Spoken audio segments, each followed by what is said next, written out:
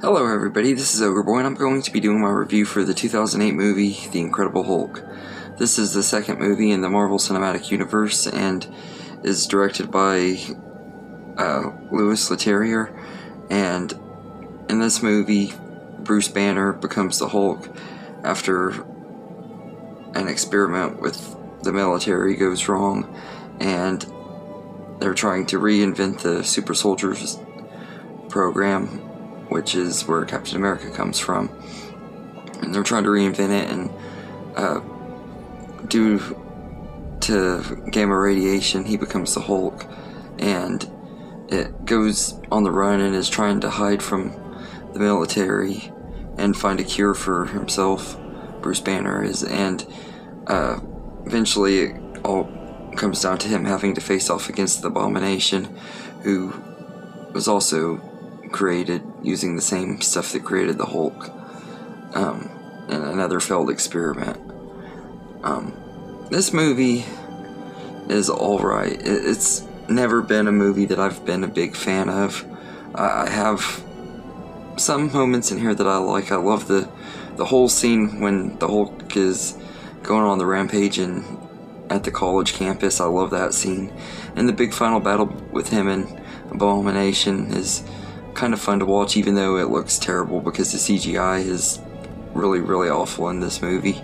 I will say that the big final battle is still fun to watch and everything. Watching these two CGI monsters go against each other, it's still kind of fun and everything. But this one is known as the black sheep of the MCU because it aside from cameo from Tony Stark and a few little references here and there, this movie doesn't really have a lot of connections to the MCU. They're slowly starting to make more connections to it in recent stuff and everything, but for the longest time Marvel kind of ignored this one, and I think part of it is due to the rights issues with Hulk still being owned by Universal, and because this one is one of the least successful MCU movies.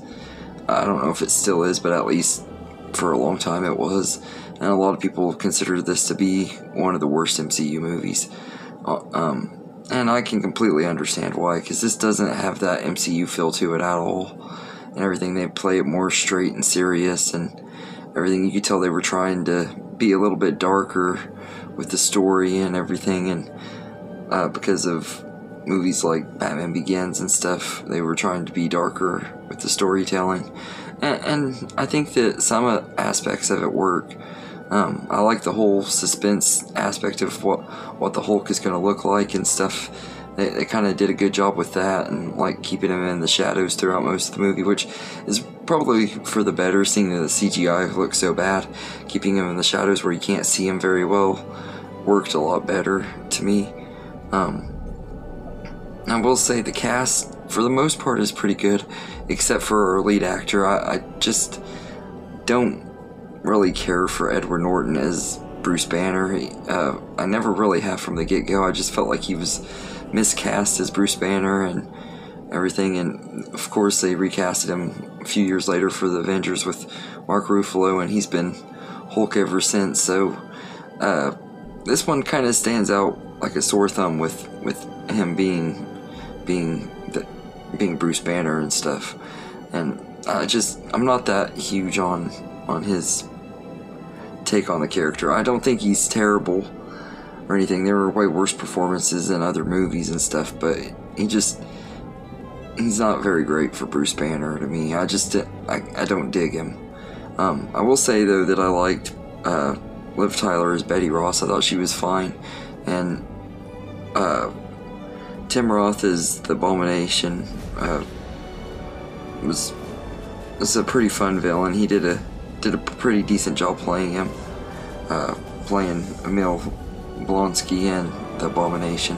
I think he did a fine job, and everything. I think it's cool we're finally starting to see him get more time to shine and stuff. I'm curious to see what they do with him in She-Hulk and stuff, but it's cool they're finally coming around to give him hopefully he'll get a redemption, because he's not super great, but he's an okay villain, just kind of mediocre, which a lot of the villains in the first few phases of the Marvel movies are kind of just mediocre, and he's definitely one of the most mediocre ones. But he was fine, and I really liked William Hurt as Thunderbolt Ross. I think he did a pretty good job playing him and everything. And he plays him a few more times in the MCU and stuff. Unfortunately, he passed away this year, so we probably won't see him again as Thunderbolt Ross unless he filmed some stuff already. But I really enjoy the stuff we do see of him in this franchise, and I thought he was really good in this movie. And the relationship between him and Betty is pretty well written and stuff.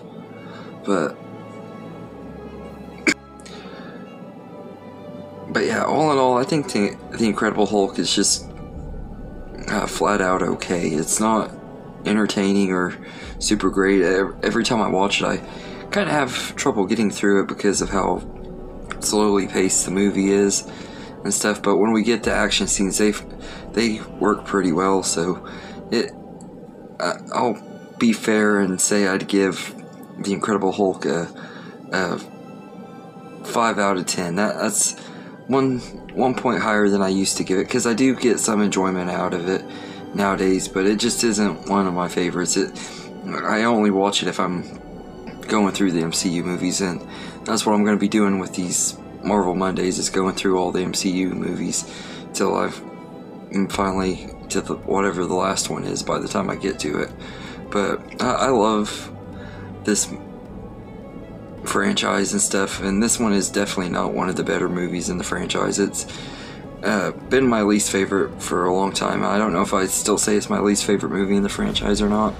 We'll see when I do my re-ranking after reviewing all these, but for right now it's still my least favorite and everything. So yeah, so anyway, let me know in the comments what you think of the Incredible Hulk, and I hope you enjoyed this video, and have a good day, everybody.